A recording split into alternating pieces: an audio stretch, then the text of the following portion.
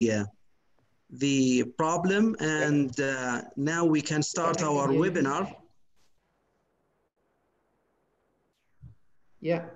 I hope that you can see my slide. Yeah. Okay, so welcome to our webinar tonight. Among a series of webinars and educational activities sponsored by Saudi German Hospitals Group. I am Hassan Zaharani, Director of Academic Affairs and Training in Saudi German Hospital Asir, Assistant Professor of Surgery in King Khalid University. Tonight, our webinar is about surgery for locally advanced and recurrent rectal cancer. Our speakers today, from Germany, we have Professor Hans Rodolf Rapp. Professor Rapp is a Director of General and Visceral Surgery in Oldenburg Hospital, Germany since 2002. He is a Vice Dean for the Faculty of Medicine and Health Sciences in Karl von Satzky University since 2012. Professor Rapp has a total experience of more than 25 years in oncological surgery. Also, we have Dr. Yusuf Al-Abdul Karim. Hopefully, he is going to join us tonight. He is, Dr. Abdul Karim is a fellowship trained in surgical oncology from Montreal, Canada, 2009. He served as a program director for general surgery in King Fahd Medical City from 2010 to 2016. Also as a head of colorectal surgery from 2016 to 2019. Dr. Abdul Karim has also experience of more than 10 years in oncological surgery. We have also panel members. We have Professor Wissam Al-Gamri. Wissam Al-Gamri from Cairo, Egypt. He is a consultant, medical oncology, Saudi German Hospital, Cairo. We have Dr. Ihab Saad. He is a general oncosurgery consultant, head of surgery department of Saudi German Hospital, Jeddah. And we have Dr. Nadim Maribari. He is assistant professor of surgery in King Abdulaziz University and working also in Saudi German Hospital, Jeddah. Now, why we are talking about colorectal cancer? Because it's the third most common cause of cancer worldwide. And not only that, it's the second most common leading cause of death among other cancers. In Saudi Arabia, it's the most common cancer in males, and it is the third most common cancer in females. So why rectal cancer? Because rectal cancer accounts for more than 40% of colorectal cancer cases in Saudi Arabia. And the local recurrence for lesions in the rectum is more than 30% as compared to the higher lesions in the colon. Not only that also, but the simultaneous achievement of the goals of cure and minimal impact of on quality of life, i.e. preserving continence and genitourinary function, can be challenging in the cases of rectal cancer. So now I would like to invite our first speaker, Professor Rapp, to share his slides and talk to you about this very important topic. Yes, thanks a lot. Dr. Sarani. Yes, you can share now. Yeah, I can share now. No, this is wrong. Just a moment.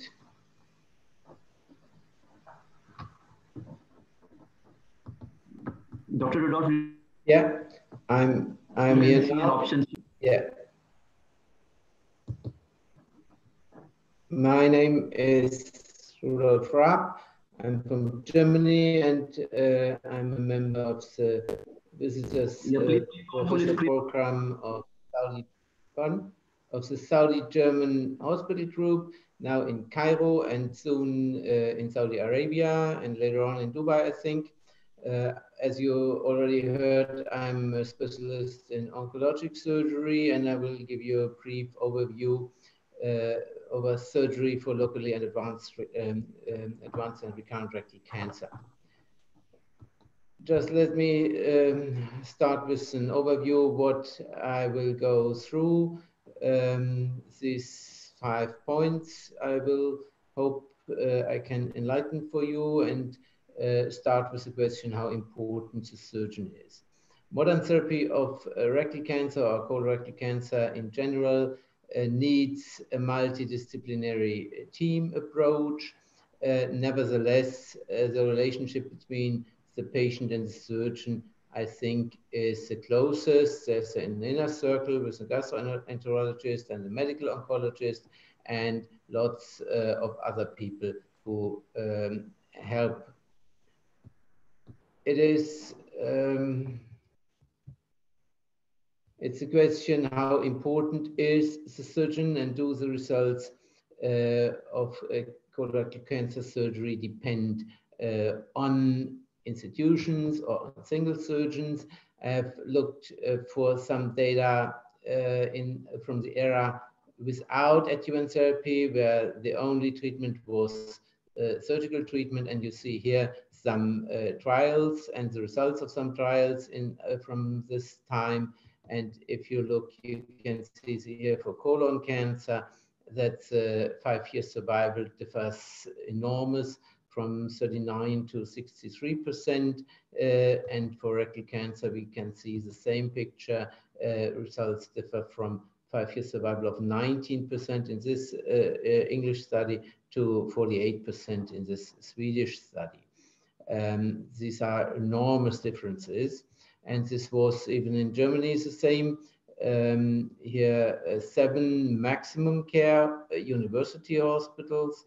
And you can see these are all single institutions, and the 5-year survival rate differs here for rectal cancer from roughly 52% to 75%, which is enormous, 50% more in the best institution. And it's not only a difference for the institutions, but you can see that in some institutions, like Department A here, there's no difference between single surgeons and groups of surgeons who do less than 15 operations a year. But look at this hospital, a big hospital with 8 or 9 surgeons doing more than 15 operations a year. But the best has a local recurrence rate of 5% and the worst of over 50% in the same department.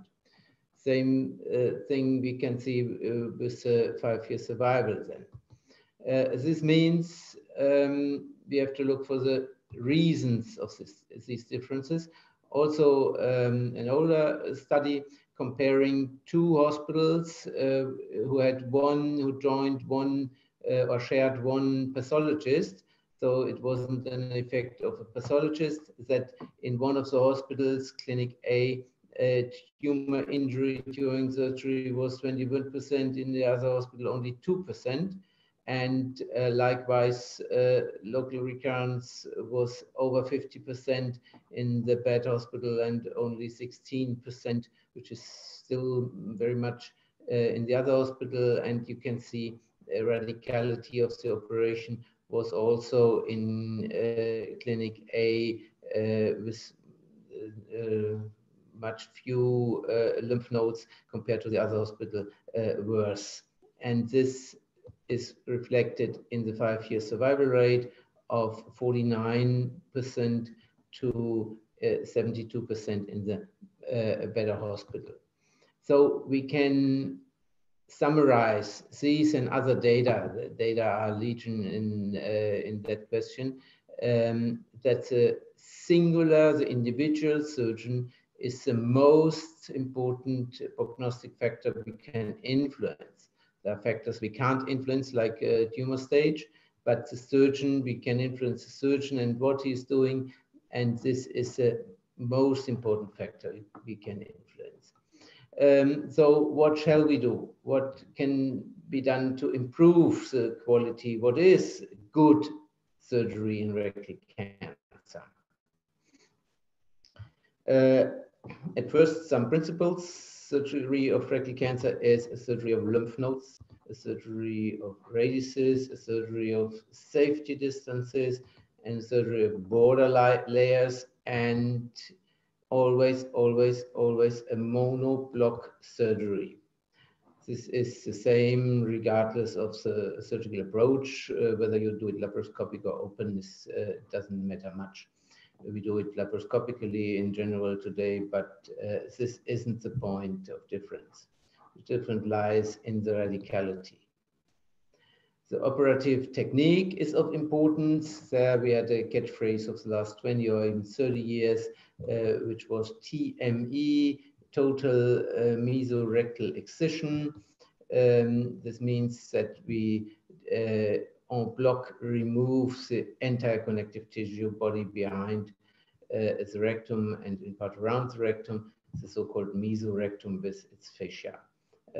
This was made popular by Bill Heald in the 90s or beginning in the 80s of last century, who made this sketch here. This is original from Bill Heald, showing that you need to remove the entire mesorectum. Nevertheless, Bill Heald didn't invent this technique. It was invented from a German surgeon called Westhus already in 1934. He took these sketches in a book and showed that this was wrong and this is the right way to operate rectal cancer. It needed about 50 years to come in the brains of surgeons. And Westhus wrote it down as well. He wrote in this book of 1934, the cancer-infested area of lymph glands is removed as a cohesive unit together with the bowel. No doubt what he meant. But it's not essential that the mesorectum is completely removed. It is important also how we do it. And there, I have to say, still many surgeons doing blunt dissection with their hands or using clamps in the small pelvis. This is disastrous. You have a risk of bleeding, injury to the autonomic nerve system, and you are not radical enough, a risk to tear the tumor and to produce local recurrences. You should avoid this. I don't want to say much about the special technique, but I would emphasize to use instruments like this, bipolar sealing instruments. They can cut as well, and you can use them for laparoscopic or open surgery as well. And this is modern surgery without clamps, without clips, without anything, just bipolar sealing the vessels. Now we're coming closer to the locally advanced rectal tumors. And especially there, it applies that TME alone is not sufficient. It is necessary, but not sufficient. TME has to be understood as a synonym for a standardized radical surgery, resection of the tumor, the lymph nodes, radiuses, borderline layers, and if necessary, the neighboring organs as well. I'll show you examples later in an en bloc standardized technique. In most cases today, laparoscopically, but this is not the crucial point, as I mentioned already. And let me say another thing, which isn't in all heads already. All rectal or primary rectal carcinomas are resectable. I never saw one which wasn't. There might be patients who are from the general condition not suitable for surgery. There might be cases where radical surgery makes no sense. this are only very few, for sure less than 0.5%. And there are cases, more and more cases. I will go there in a greater detail later for watch and wait approach. But there is no such thing like technical unresectability. If you see a patient like this, send it to me, send him to me. I never saw something like this. There are reasons for which we have to resect the primary, even if it's not an R0 resection because of metastasis, for instance. A lot of reasons. The most important reason is that if we don't do the resection, it is particularly unfavorable for the quality of life because of pain, bleeding, fistula, gangrene, cloaca. I show you one example, a perineal putrefaction of a rectal carcinoma. This patient was in another hospital and they took only a probe of the tumor and let this be. You can imagine what this means for the patient or the quality of life of this patient. Therefore, I operated on him and he wasn't curable. He had a severe carcinomatosis of the peritoneum and of the omentum, but it wasn't, the primary wasn't unresectable, still wasn't unresectable. I did an extended extirpation of the rectum, post-operative chemotherapy, and that patient lived for 2 years and 4 months. And what's most important, in a better quality of life than he would have had with the tumor in place. He lived longer than he would have lived with the tumor, but important is that he lived better. Therefore, always remove the primary tumor. And then there's a question about sphincter preservation. In about more than 85%, we can preserve the sphincter today. If we can go down to the dentate line with the resection and still remove the entire mesorectum. The lower we come with the resection, the less safety distance we can accept, 1 centimeter or even less if we dissect here along the dentate line. Problem is that this has always implications for continence because the rectal ampulla is part of the continence organ and you have to face functional disturbances even if you can preserve the sphincter or most of the sphincter. But sphincter preservation can be made more easy if you do the neoadjuvant therapy. You can see here the results. This patient's sphincter wasn't endangered, but this was a resection along the dentate line.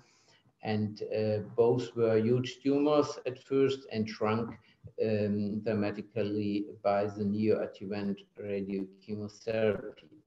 You can see here the results, what radiochemotherapy can do, and we have now found ways how we can improve even this. And all I said applies also for T4 tumors. We have here a lady with an infiltration of the rectal cancer into the uterus.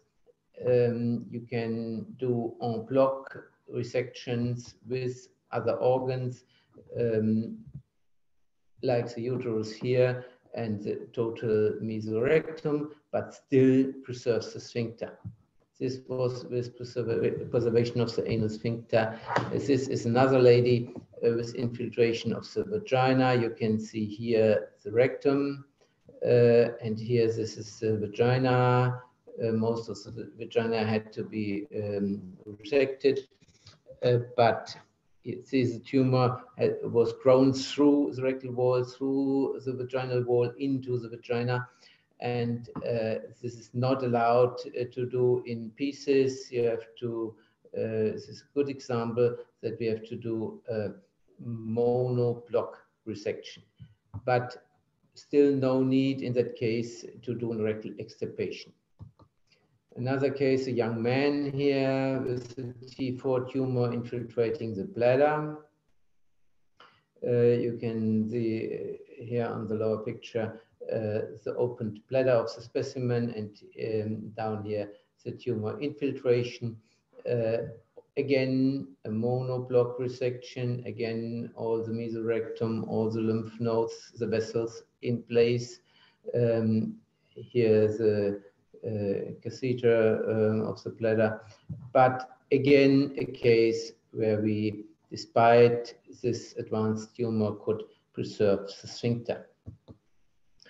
And sphincter preservation was also possible in this case. It's an unusual rectal cancer, a huge one, T4 rectal cancer with infiltration of the vagina, the uterus, and other organs.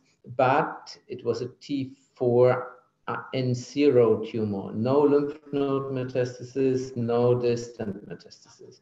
We see this sometimes that rectal cancer isn't, it isn't possible for rectal cancer to metastasize, and therefore it can grow to a large extent without metastasizing even in lymph nodes. And these tumors have a good prognosis, but you must remove them.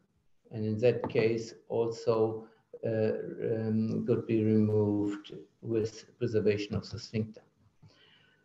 So if we do so, standardized radical surgery also, and especially for the locally advanced rectal cancer, we can achieve a local recurrence rate of 5% or less. Our rate is 2 to 3%. So the question is, if we can achieve this with surgery alone, do we still need neoadjuvant therapy?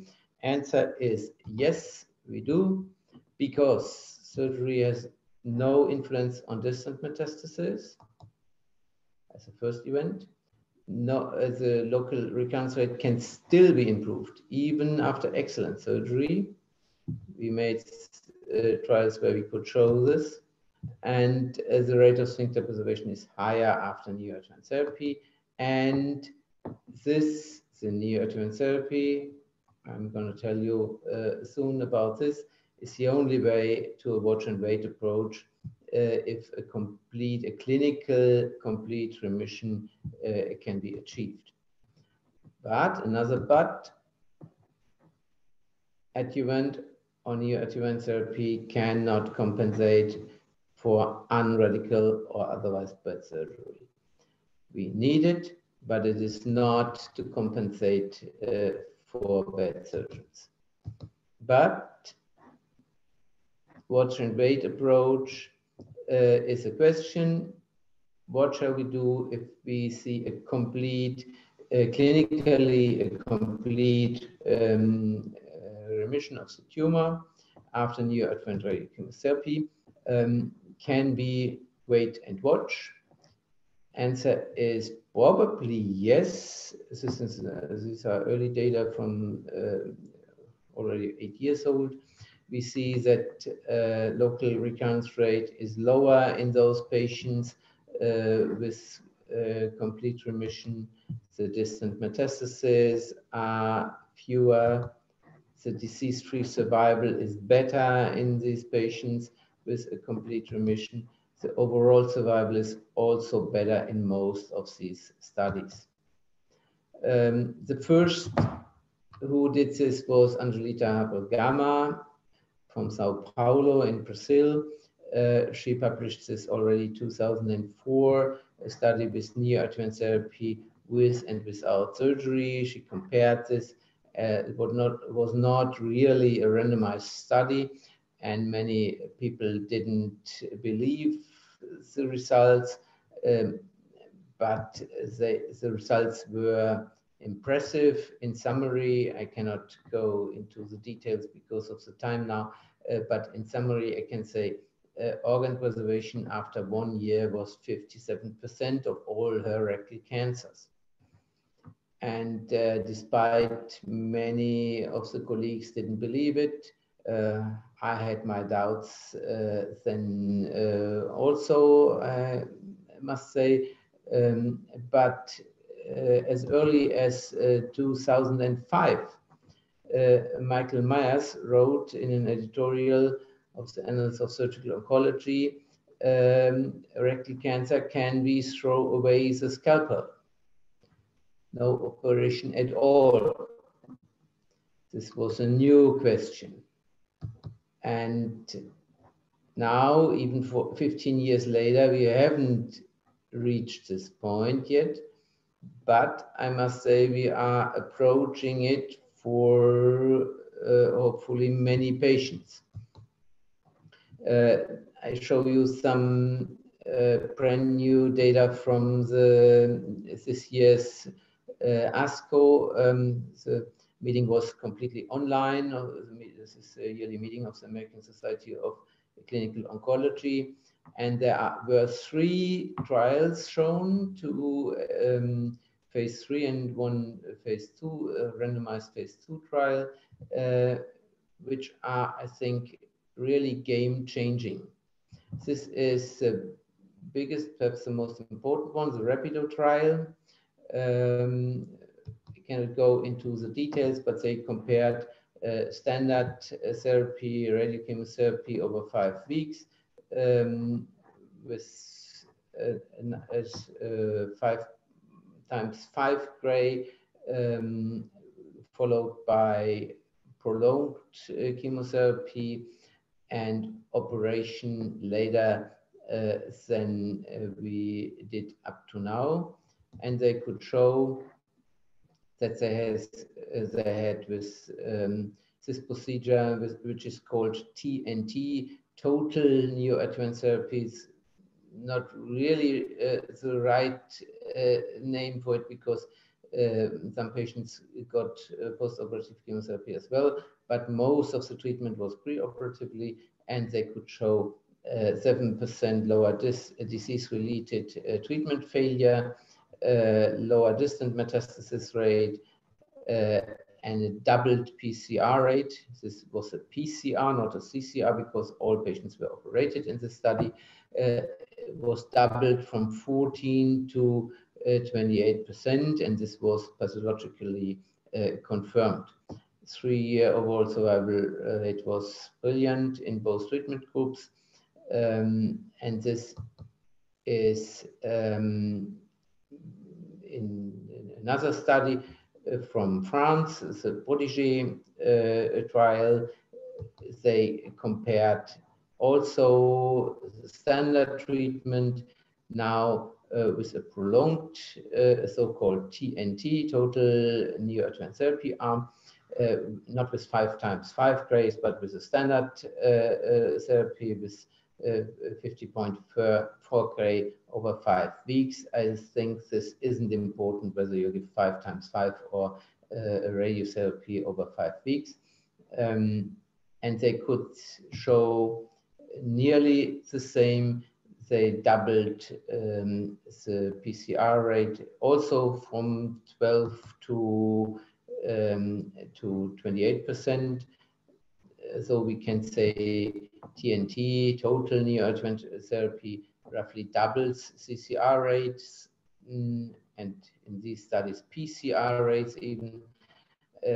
I think this will, as soon as these papers are published as an entire paper, will be the new standard for advanced rectal cancer. That all patients will be treated longer and with more chemotherapy before the operation.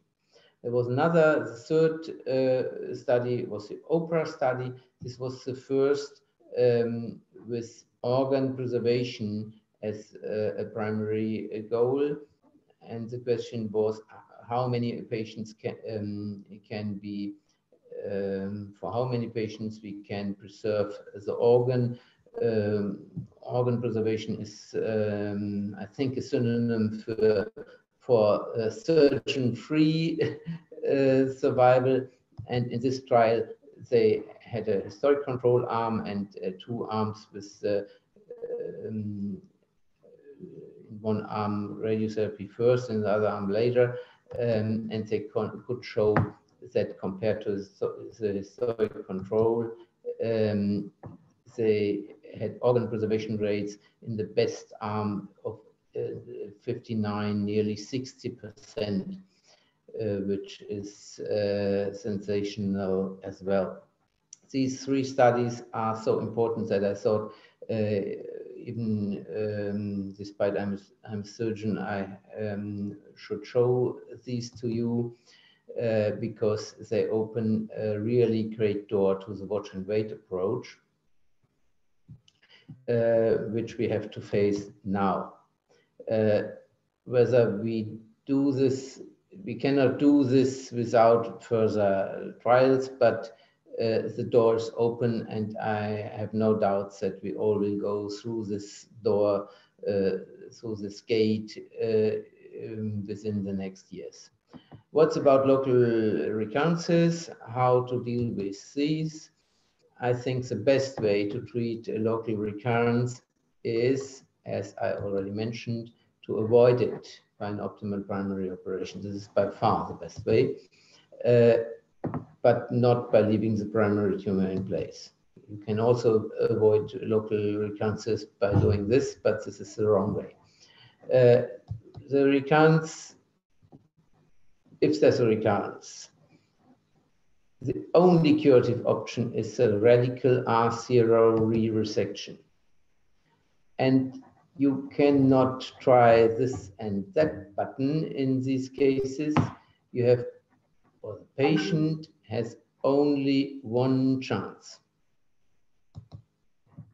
There are some more surgical problems than in primary tumors. You have destroyed boundary layers, severe adhesions, very often infiltration of neighboring structures, and so on. And the assessment of R0 resectability is difficult, often only possible if there's no way to go back, if you cross the point of no return already.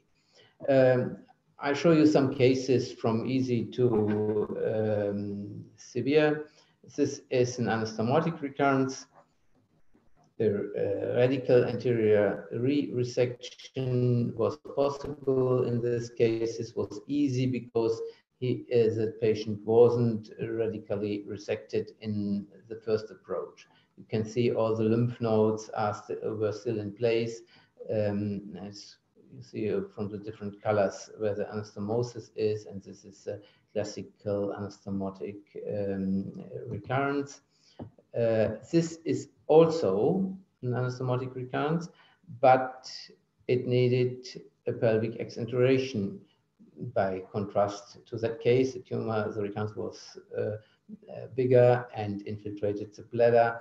And you can see this is a typical aspect of these recurrences. You cannot say clinically where the tumor ends and where the fibrosis begins. This is the opened bladder. Bladder is divided in two parts here in the specimen, and you can see it down here, the rectum also opened, and all this is recurrent tumor. The only chance is a pelvic exenteration in these cases. You can, if you try to go that way to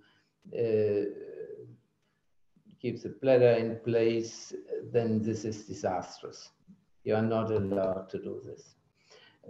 Another typical case, a recurrent tumor infiltrating bladder, sacrum, and the small bowel, quite a typical case.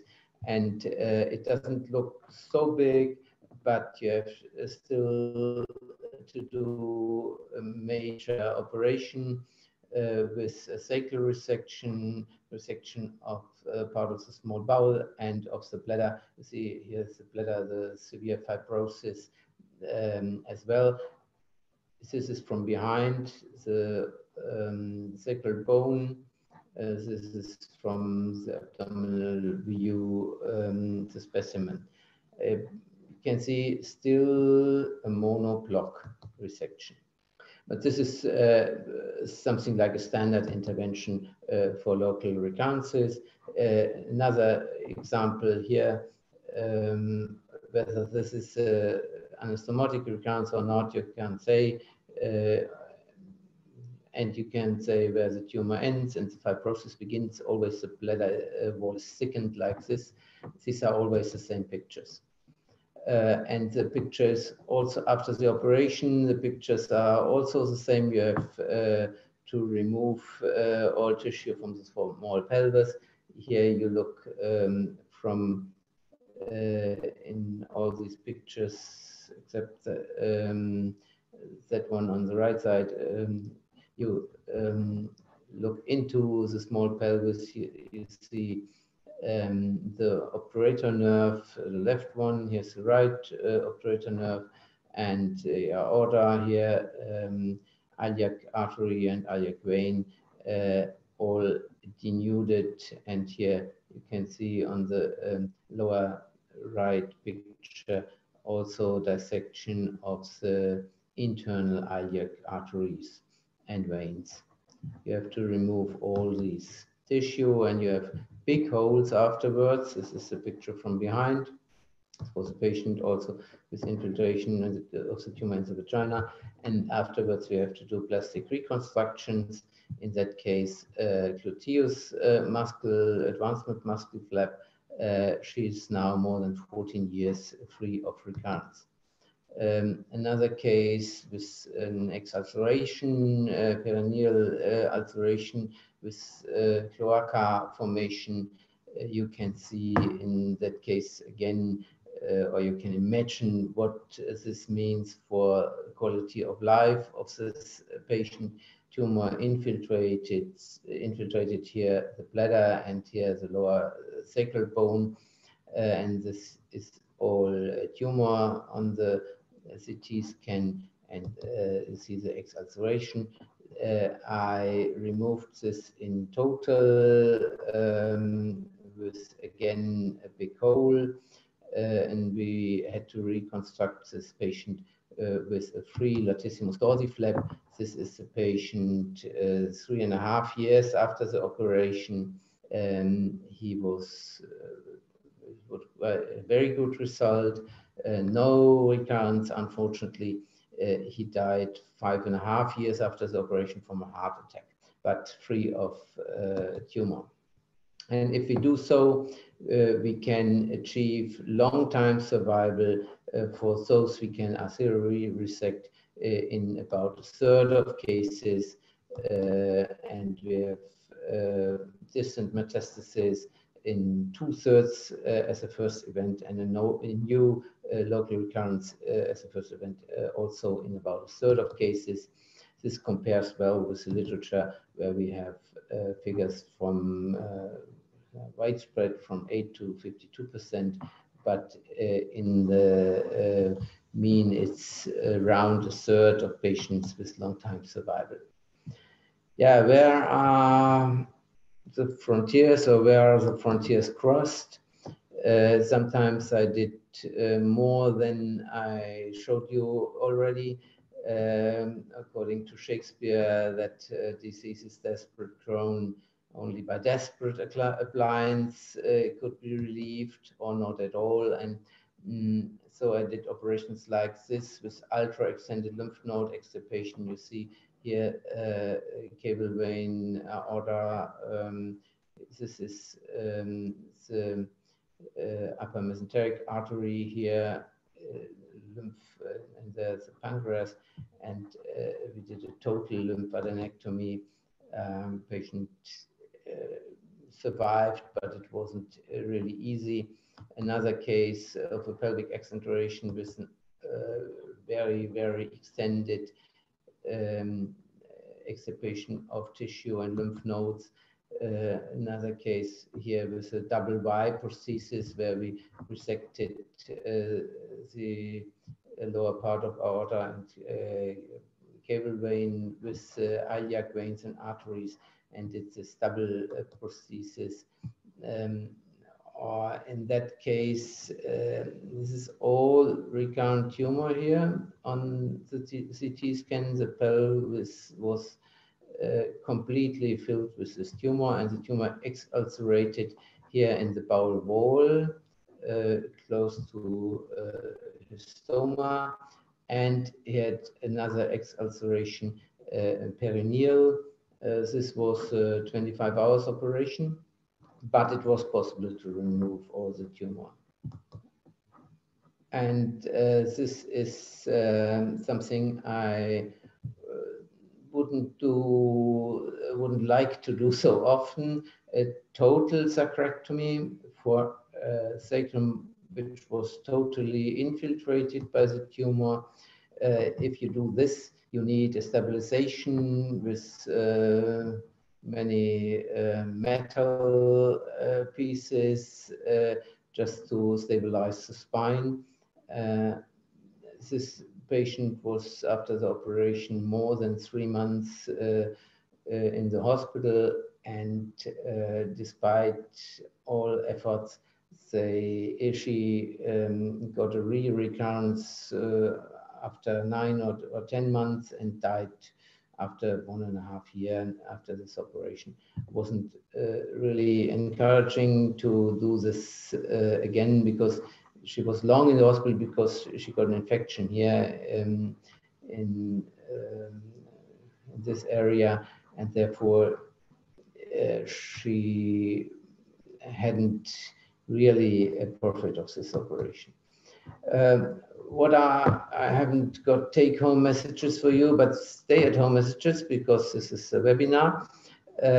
What are my stay-at-home messages for you? What I wanted to say is surgical technique is still, despite all other developments, a decisive factor in rectal cancer therapy. Healing depends still on the single surgeon. Be careful if you've got a rectal cancer, be careful with choosing your surgeon.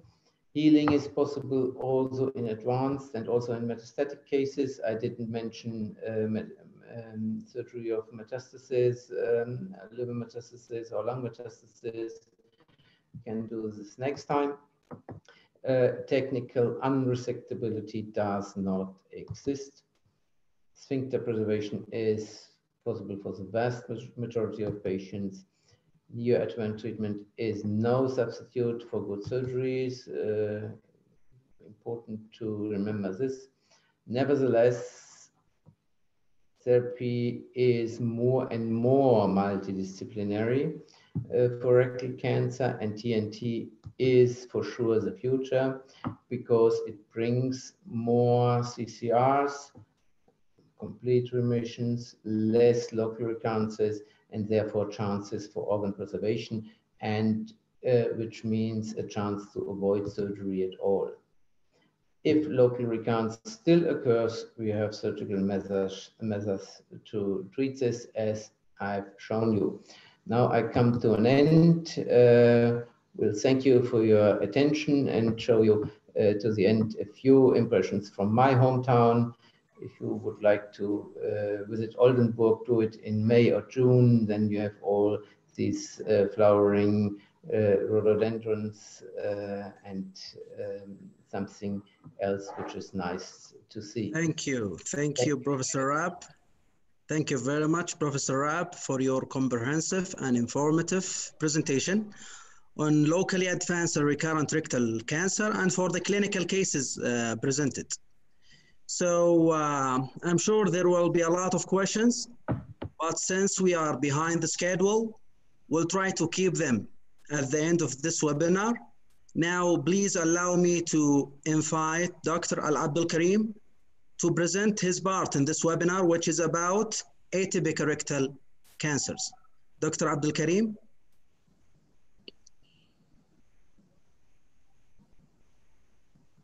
You can start sharing your slide, Dr. Al Abdul Karim.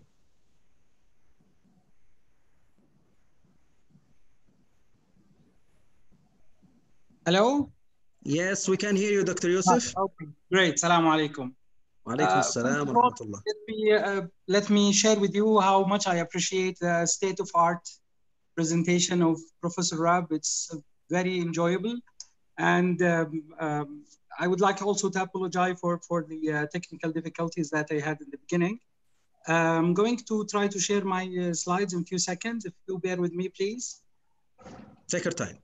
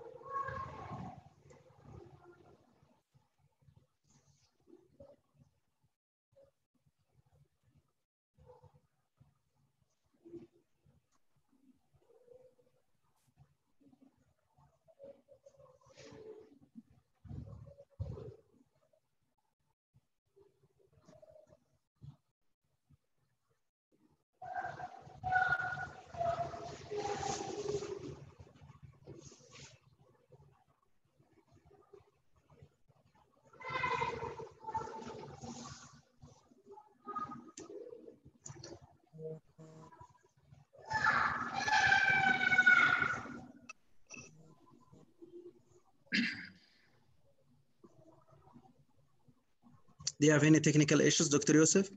I'm just trying to get it on. Okay. You have to pre-open it in your computer. Then you hit on the share screen in the bottom of your laptop screen. I'm on the phone, actually, calling you from the phone. Okay.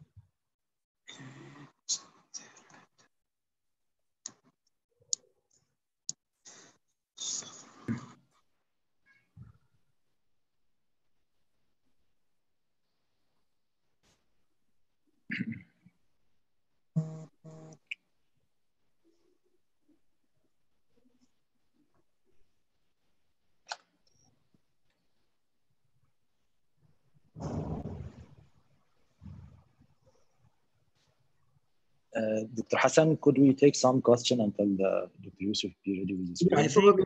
I'll join you as soon as I get the. Okay, okay, we'll give you the time, Dr. Rihab, please go ahead and take questions, and the floor is open for your discussion. Please go ahead, Dr. Rihab. First of all, I'd like to thank Professor Hans. It was a very nice and fruitful presentation.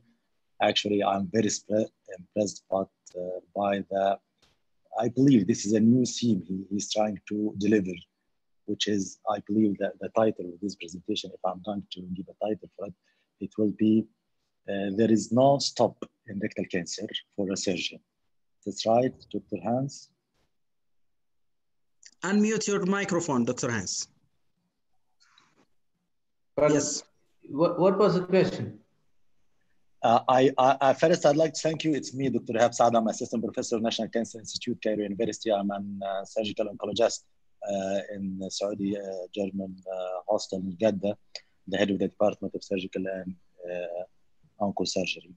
I believe that if I'm going to give a title, first I'd like to thank you about this fruitful, nice presentation. Actually, I was very impressed about the technicality, the high technicality, and the cases that you show. If I'm going to give a title for that extraordinary presentation, it will be there is no stop for cancer, for a surgery for rectal cancer. That's right? You're right. There is no stop, and there will never be a stop, I think, not during our lives. But we have to face new developments like TNT, and what we do after TNT is another question. whether to Yes. operate if the patient has a complete remission, or to do watch and wait approach. There is much more work needed Okay. to make Okay. trials. So let me take you from this point. There is no technical, what we are calling technically resectable rectal cancer. Yeah. Okay. What about those locally advanced rectal cancer that infiltrate the sacrum? You present in your last presentation the case of sacrectomy. Yeah. I'm very curious about to know how it was in the post-operative period. What about the continency? How did you preserve the nerve? Does she was continent or incontinent? And what about her pain post-operative? Yeah, if you do a sacral resection, then you cannot preserve the sphincter. Or if you do, it wouldn't function. These cases with sacral resection need a permanent colostomy. What about urine micturition?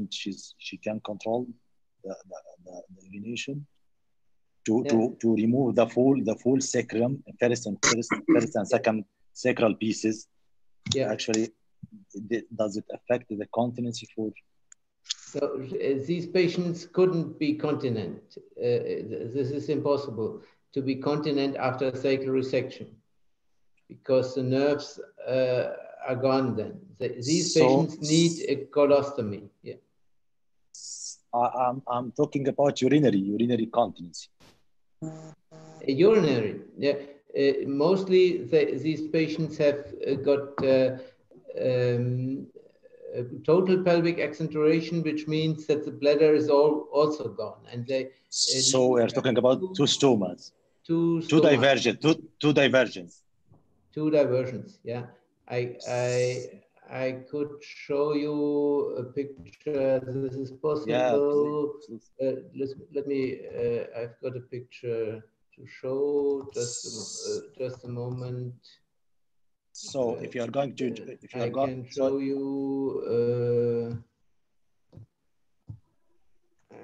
I got the picture, but I cannot show all pictures. Therefore, it was.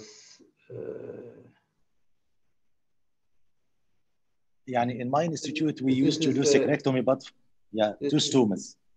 Can you see it? Yeah, I can see it. Two stoma.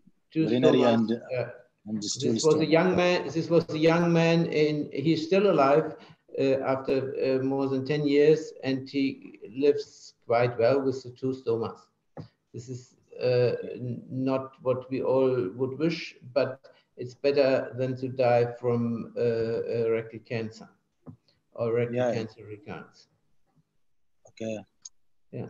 In my institute, we used to do a sacrectomy bar, but for the lower 3 segment of the sacrum, we didn't dare to resect the first and second piece of segment. My second question: do you experience or do you try the intraoperative radiotherapy post this kind of radical resection? Does it work with you?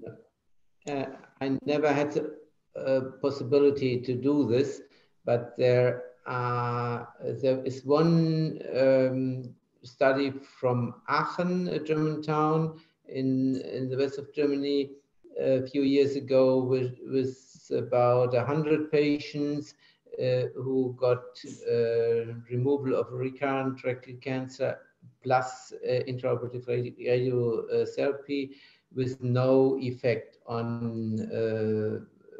whether you did it or not, hadn't an effect in that small study with only 100 patients. But it's quite difficult to do this intraoperative radiochemotherapy. And I was, in former years, I was in Hanover Medical School, and when I worked there, we had also no possibility to radiate intraoperatively. Therefore, we didn't do this. And most of these patients already had 55 or 60 or even 70 gray, and it's difficult to give more radiation than to the small pelvis, and the bone will not be thankful for this. Okay. One of your cases you presented with a rectal cancer with a peritoneal disease. Do you used to, you mentioned Project 3223, of course, you know about Project 7. Do you believe in HIPEC in this kind of the disease? If you have a recurrent rectal disease or peritoneal disease, did you experience that before? We do HIPECs in those cases, but not in exactly those cases. We measure the PCI, and the PCI, you can have 39 points, and we only do HIPEC with a maximum of 20 points. Should be 20 or below 20. Or 18, yani. I think this patient was close to 39, I think, yeah. Yeah, this is what I'm saying. Yani, even in rectum, some studies or some center recommend just PCI not more than 12. Yeah, we would say not more than 20, yeah. Yeah, okay. I have a lot of questions from the audience, but I want to leave the floor if Dr. Nadim, one of the panelists. Thank you, Professor Rab. Thank you, Dr. Ihab. I think Dr. Yusuf is ready for his presentation now. Now we'll start sharing his presentation.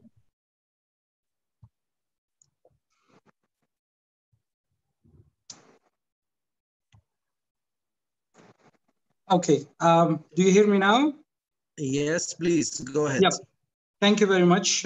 First of all, I'm trying, because of the pressure of the time, so bear with me, please. I'm trying to speak about the atypical kinds of malignancy that affects the rectum. Next slide, please. So we're going to talk, there are few actually that I'm skipping, but we're going only to speak about the most common of the or the atypical kinds of malignancies. Next, please. So the carcinoid tumors, or the NET, actually neuroendocrine tumors, is one of the types that we actually encounter every now and then in the rectum. However, though, they are rare tumors, and when I say rare, they are rare. You probably will spend many years before you have your first carcinoid in the rectum as a primary site.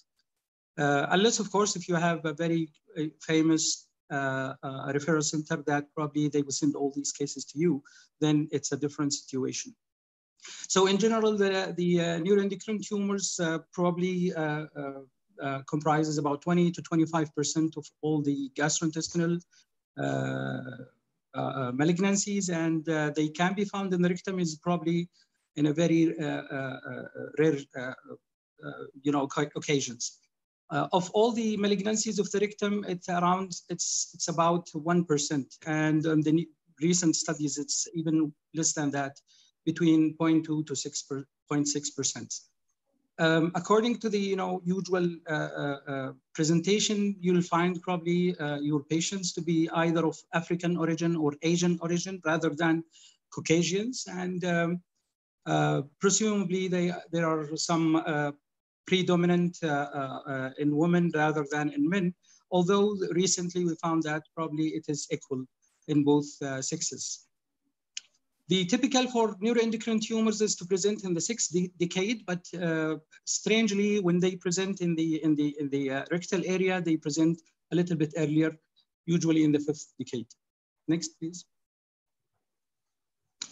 So the clinical presentation is usually asymptomatic, and that's what makes it a little bit peculiar or difficult to diagnose in early stage. They probably half of the patients who come is usually they are asymptomatic, and you'll find that most of the time they will be picked up by diagnostic routine in colonoscopy rather than being diagnosed and referred. When they have symptoms, usually it's very also non-specific. Most of the time it's discomfort, feeling of tenesmus, bleeding or constipation, anything that's probably you will think of if there is irritation of the rectal region. But when they have the symptoms that are specific, like the carcinoid syndrome, usually it's less than 5% of all the cases, and they usually are a bad sign, and they usually present with metastasis. That's why they present with the classical carcinoid syndrome presentation. Next. The usual workup is, as usual, is the laboratory workup, and the 5-HIAA is usually the thing that we request, and it is usually the recommendation of both the North American Neuroendocrine Tumors and even the European Neuroendocrine Tumor Society. They have usually this as a standard. The chromogranin A is also recommended by North American Society. As a routine, as a serum, and from the serum, and also as a workup from the histopathology itself. Invariably, you'll find the patients having raised CA and sometimes the prostatic specific antigens, but as usually these are quite non-specific, and you can find them elevated without any specificity of the disease itself. Next, please. And the workup, usually we start, as we said, most of the time they will come to you after being scanned by colonoscopy as a routine investigation, either because of the age or for any other reason, or because of the symptoms that's not very common, and they find these tumors. And if you have very good endoscopists, I think most of the time they tend to go from colonoscopy to EOS in the same time, just to make sure that they finish the workup instead of doing it in 2 sessions. So the endoscopic ultrasound will help us in characterizing the tumor more probably precise, and also looking for the invasion and the thickness, and if there is any extension to the outside organs. MRI is very useful. CT scan is also useful, but probably in our institute, we prefer to do MRI for all these cases, just to delineate the structures and make sure that we don't miss a local invasion or local extensions. The octreotide scan is usually practiced for many of the people when they have neuroendocrine tumors, but particularly for rectal tumors. We don't find them very useful in most of the cases. And that's why, when you look for most of the authorities, despite the rarity of the disease, you don't find the octreotide as part of the workup for the rectal carcinoids or the neuroendocrine tumors. Next, please. And this is the staging, and the staging is something that's probably quite useful for probably prognostic purposes. Next, please. The treatment. So as the professor said earlier, we are not biased for surgical intervention all the time. But however, though, we know that up till now, the surgery is main stem of most of the treatment of the rectal disease. And the neuroendocrine tumor is no exception. However, though, because of the advancement in the endoscopic and the advances of new machines, some of the small, tiny neuroendocrine tumors in the rectum can be, removed, resected by endoscopy, with the very encouraging results. If the margins are free and if the size is reasonable, you find that it is easy to remove them without any difficulties. The surgical resection usually goes with the size. If it's less than 2 centimeters, usually, if you remember what's our, usual technique with the appendix, it's more or less the same. When it's less than 2 centimeters, always a good news usually. You resect it, you have nice margins, and you send it, and the patients usually have no problems later on. But between, 1 centimeter, between 1 to 2 centimeters, there is a lot of controversy between the authorities. Some people like to go for more radical resection, and some people would like to go for regular resection and probably for multidisciplinary approach. However, though, if it's more than 2 centimeters, definitely it calls for definite surgery and probably more margins and care, and that's also might depend on other factors like the grade of the disease. Despite the size, grade is also important. However, though, margin is also useful in these cases. Next, please. And as you know, most of the time, you find people talking about neuroendocrine lesions or tumors, but when it is more than, when it is more than 20 mitotic activity, you'll find that, and the differentiation and the grade is poor. Most of the people would like probably to call it more of carcinoma rather than just a tumor. Next, please. So in a proper setting, the usual things that we need to report, and probably we always insist on having in the final report, is the tumor size, the depth of invasion, the margin, the tumor grade differentiation. Lymphovascular invasion plays an important role in the prognostic, staging of the patient. Lymph node involvement, which is not very common, but however, though when they are there, usually they can probably be more of bad prognostic criteria, and the location, of course. Next, please. The next topic is the primary colorectal lymphomas, which usually not very common also. However, though when they present about 10% of all lymphomas. And in colorectal also, it's about 1% of all the rectal tumors that's not uncommon. However, though it's there, and in many situations, we'll find them more often than the neuroendocrine tumors. They usually of the non-Hodgkin types, and they are of B cell.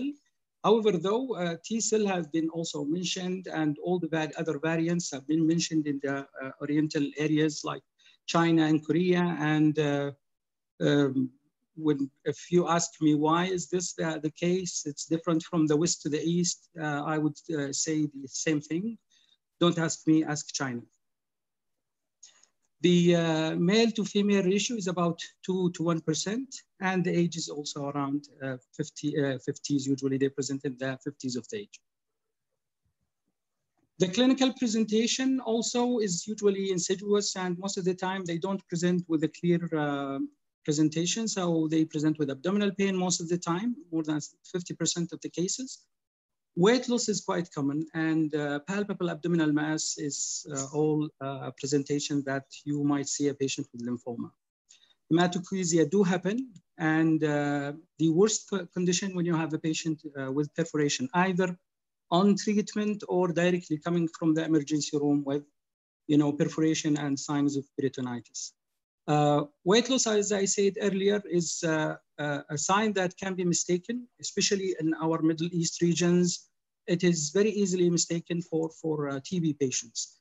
And I always remind our students and residents that you cannot take TB from the differential diagnosis, especially in our areas, despite the fact that TB is growing in even the North American countries and other countries. So always keep in mind that we've seen very sad stories of patients being treated as lymphoma, and by the end they found to be only TB or vice versa.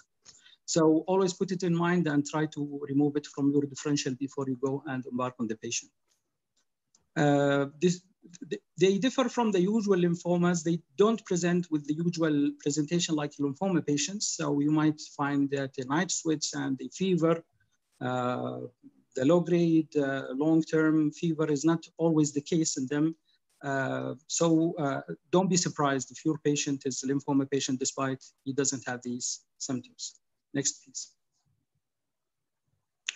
The triggers that we usually talk about, like immune suppression, HIV, transplantation, inflammatory bowel disease, they actually been always mentioned in many studies, but up till now we don't have an evidence that connect them in a proper way, and I don't think they have anything to do with the rectal lymphomas.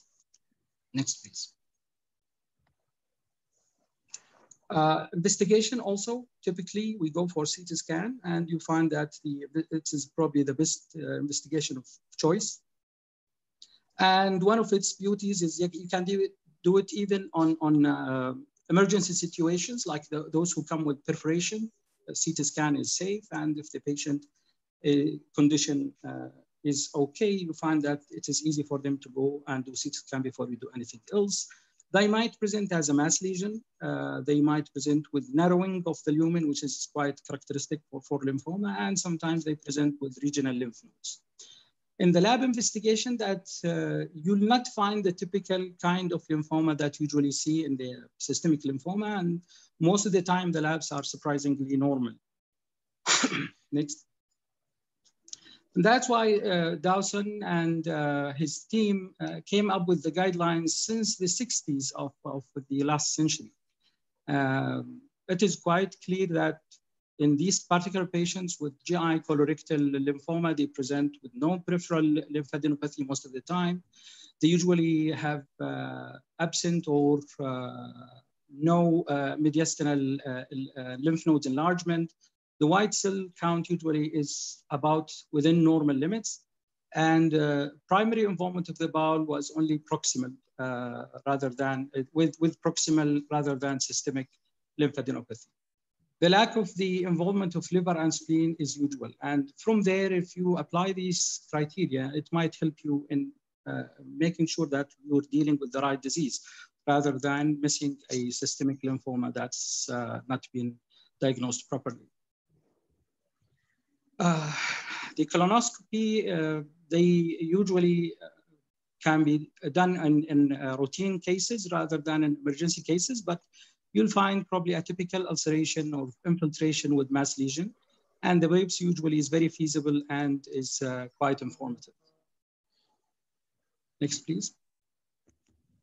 The histopathology, as we said earlier, it's non-Hodgkin's usually, and it's mostly predominantly of B-cell type. The evaluation of CD20 is typically there. And other markers can be also obtained from the histopathology results. Next, please. And this is the usual staging of lymphoma. It applies also for the rectal or the colorectal primary lymphoma. Next, please. Management here is usually combined. It has to go through a multidisciplinary approach. The best outcomes usually comes when you combine surgery with adjuvant chemotherapy. And there is an evidence that the survival also goes side by side with the combined treatment rather than surgical versus chemotherapy alone. The usual technique is to use the CHOP regimen, or the most recent R-CHOP regimen, adding the rituximab to the regimen, and there is an evidence of improved survival rate on these cases. The goals of the surgery, next, is usually either one of these. I mean, if we're not looking for a curative intent in early stage, and as we said earlier, combined management, the surgery can be done for palliation, for prevention of tumor complication, like as we said, bleeding or perforation, to provide a proper local control. If it doesn't, it cannot be achieved with chemotherapy alone. And sometimes it can be only the definitive therapy if everything fails. And the survival, unfortunately, doesn't go with the surgical intervention. Despite whatever you do, the survival is a little bit independent, and it has to be a multidisciplinary approach. Next, please. I'm presenting this actually not for you to suffer reading it, but this is a very nice kind of retrieval of all the data in the national database in the United States since the 90s till 2016. And unfortunately, what we see is very variable way of treatment and the protocols that has been used for each stage, which makes you think that despite the fact that we think lymphoma is an easy disease, most of the time the treatment is not. And many people will go for different managements before they come up with the proper one. So I think if you are not faced with an emergency situation, multidisciplinary approach, as we always say, is the way or the state-of-art type of treatment. Next, please. The disadvantages of surgery is usually associated with high morbidity because the disease deplete the patient, and usually they don't have good reserve. And sometimes the surgery itself is very difficult. If it's already a systemic disease, it fails to address the systemic part of the disease, and the extent of surgery is variable.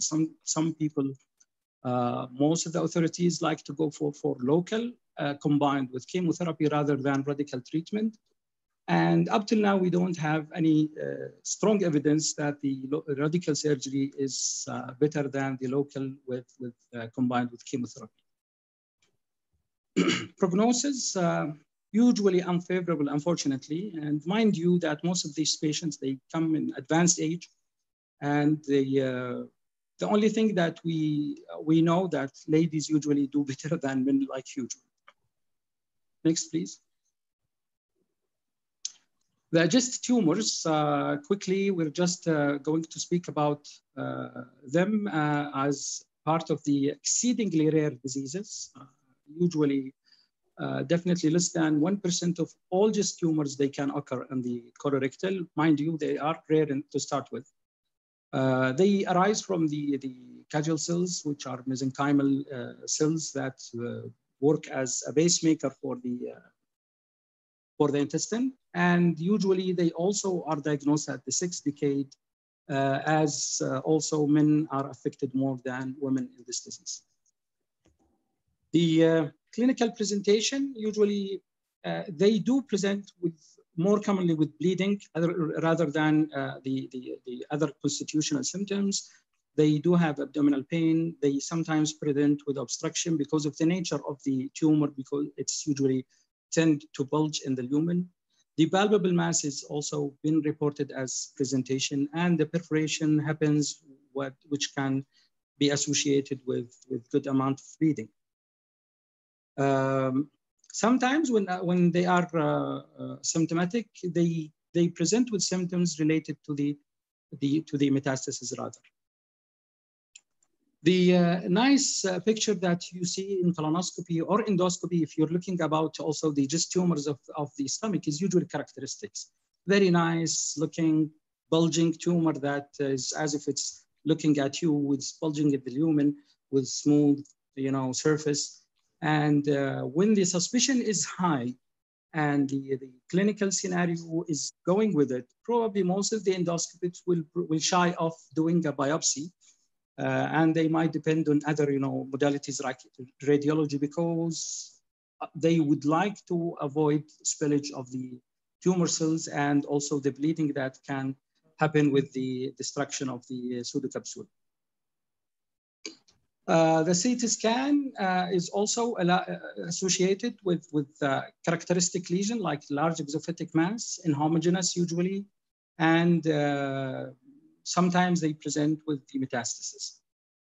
One of the things that probably I just want to remind you that the CT scan in neuroendocrine tumors and in GIST tumors sometimes can be misleading, because unless you do an octreotide scan or any other nuclear scans, you might miss major metastasis of the liver that cannot show in the CT scan. So that's why we depend on the histopathology, and also the characteristic of the histopathology goes with spindle cell shaped cells with the small nuclei and distinct cytoplasm, with the marker c-KIT positivity, which is not very specific. However, though it is sensitive, protein kinase C and DOG1 is usually quite sensitive. The staging, as we said, also depends on the mainly on the size and the mitotic activity, and the prognosis. Next slide, please. Based on the tumor mitotic rate, small tumors, they usually do well, and they can be resected easily. However, though, anything that's less than 2 centimeters with less activity, mitotic activity than 5 per 50 power field, usually they are associated with good outcomes.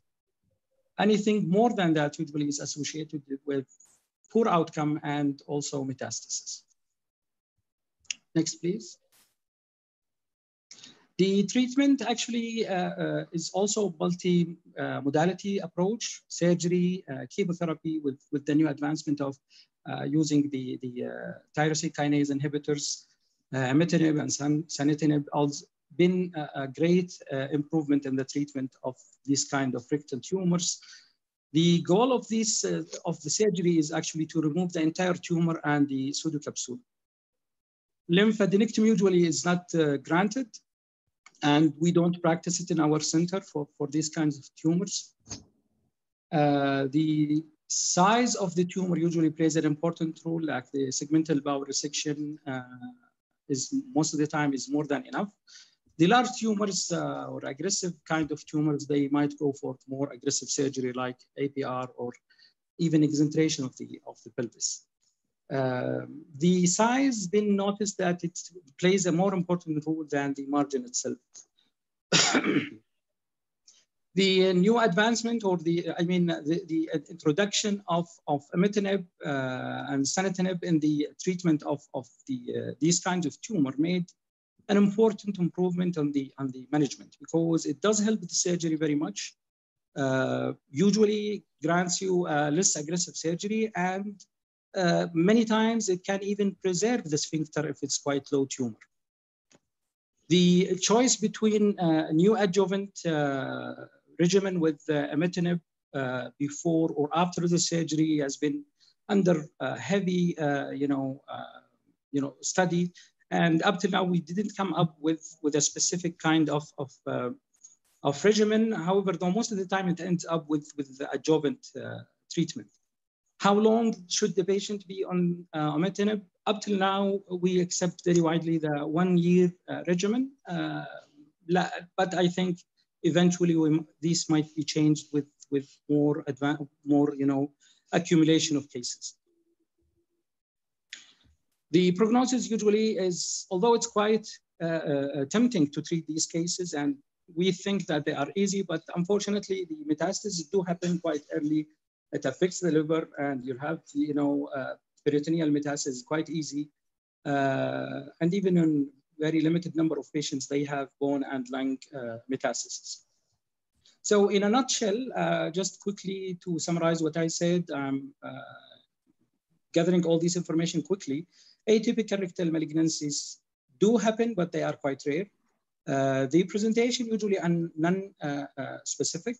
It has to have some kind of high level of suspicion and can easily mimic much more common adenocarcinoma. That's the usual mainstay of treatment for malignancy. The best approach usually is, in most of the cases, the individualization of cases and treating them according to multidisciplinary approach. And the proper diagnosis is important in the treatment options and also the outcomes. And that's all. Thank you very much, and sorry for taking your time. Thank you very much, Dr. Yusuf Abdel Karim, for your informative and very comprehensive presentation. I know now we are really behind the schedule, but I will just allow for 2 or 3 questions. I'll ask my colleagues, the panel member, Dr. Nadeem Malibari, Dr. Ihab Ahmed, Professor Wissam Al-Ghamri, to have few questions, 2 or 3 questions maximum, and to lead the discussion for that. Thank you. So yes, yeah, Prof, go ahead, Wissam. Yes, thank you. I would like to thank you very much for your both presentations. They were fruitful, and as long as I am not a surgeon, I found them very interesting for me. My question is for Dr. Hans.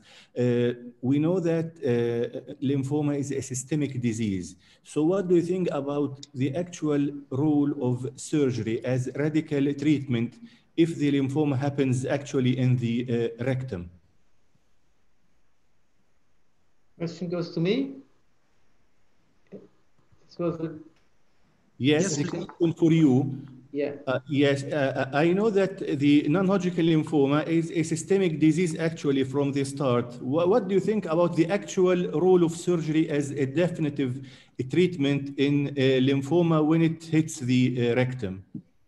Yeah, there's a place only after a failure of systemic therapy, I think, and with exceptions only for perhaps early small cases, which we remove just for diagnostics and it's away then. But in all other cases, we would send the patient at first to the medical oncologist, and only if if he has problems and the patient tumor doesn't vanish from chemotherapy, then surgery has its place, but mostly in a palliative manner, I think, in these cases. Yes, Because yes. we cannot cure a patient with chemotherapy-resistant lymphoma. Okay. This is possible to do surgically. Actually, I'm seeing a nice debate between medical oncologists trying to push us to do a surgery for lymphoma, and you, Professor Ronaldo, trying to convince out presenting the watch and see. Yeah. Actually, I have been there once this famous Brazilian paper was published. It caused us a lot of debate just right now. We have a lot of patients with a complete clinical response after upfront chemo and radiotherapy, and they want just to keep it like this. We don't want to do operation because of this famous Brazilian paper. I know it was back from 15 years. And my question for you, if I'm going to do this out of trial, how I'm going to follow up my patient and make sure that everything is okay and there is no recurrence. I'm talking about pathological recurrence. Yeah, you should.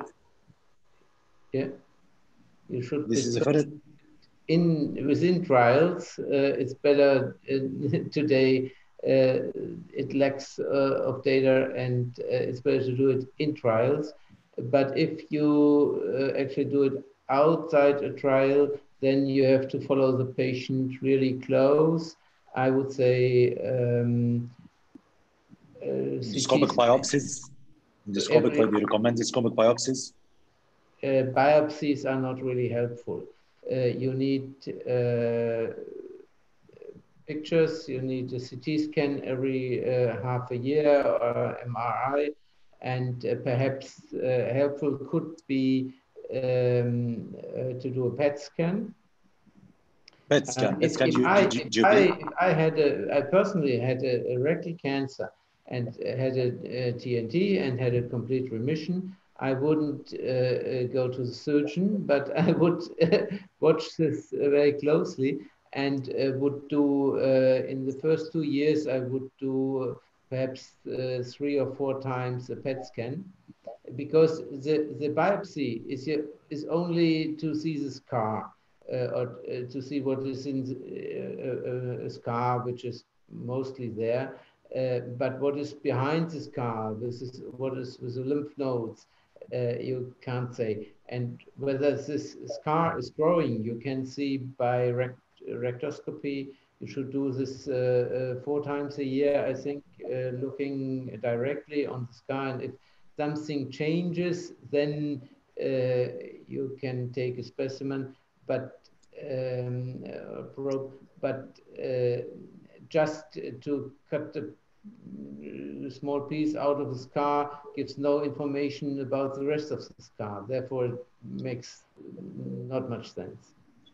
Going back to the radicality of the surgery that you just presented about double stoma, we have just received a very nice, excellent question from one of our audience, Mailea Papa. She's asking about how you are going to prepare your patients psychologically if they are going to have this kind of body changes and changes their appearance. Is there any special psychological preparation for your patient to prepare them for such kind of a change in their body? Dr. Hans? Yeah. Most of these patients have a special career behind themselves, and they seek help, and they are really desperate. And because of the symptoms of the pain, of the putrefaction, and so on, and therefore they are really thankful to get help. It's more difficult with those patients who got the diagnosis of a recurrent rectal cancer without symptoms. And this is really difficult to discuss with them, to say we have to do really major surgery, maximum surgery to help you and to avoid symptoms which can come next month, next year, perhaps only in 2 or 3 years, but they will come. And those patients need really many discussions, many talks, and you have to communicate really close with them. But no, we haven't specialized psychologists for this. Because I think this is a task for the surgeon. Surgeon is not somebody who only operates. Surgeon is a psychologist as well. Should be. The rest of her question, does this psychological issue affect the result of your operation? If you have a depressed patient after affect what? The results of your procedure, your operation, to have a depressed patient with a stoma after the operation, this will affect the overall result? You are difficult to understand, but if you have a depressed patient, if you have a patient with depression after he has a permanent stoma, sometimes permanent double stoma, does this psychological depression might affect the overall result of the tumor and the procedure itself? Yeah, sure. This is possible. Yeah, it's possible that therefore even in surgery, 50%, I would say, or perhaps up to 50% is psychology. You heal patients during the ward rounds, not only in the operation theater. And if I may add just one point, Professor, I think from our experience in our community, it's very important to be honest. If you're honest all the time and tell the patients all the possible scenarios, most of the time the patient will appreciate if it doesn't happen.